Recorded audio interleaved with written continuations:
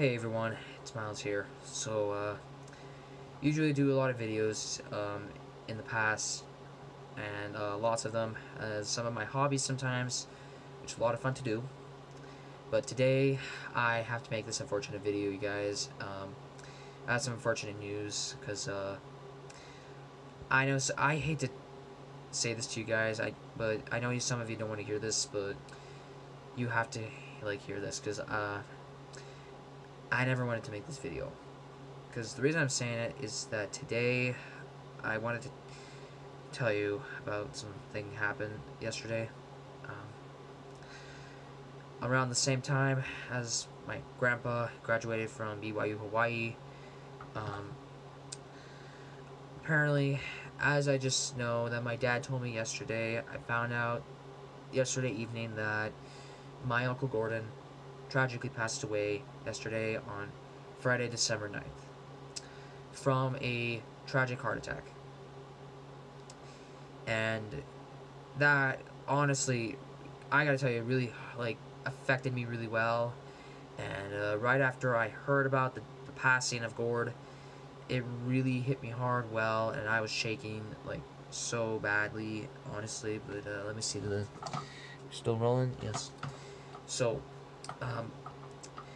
what my mom told me is that when my Aunt Linda, when she called the ambulance, it appeared that Gordon already passed away. His body was tired, and his time was up, and I'm happy that he's back with Heavenly Father and everybody else that passed away in the past. And I'm glad he's free from his paralyzed body, but I will forever miss Gordon, you guys. It's just tragic, and I gotta tell you, there have been some pretty sharp deaths that I've witnessed this year, and some of them have really affected me and hit me so hard. And honestly, I was just completely devastated about it. Times 11:54. So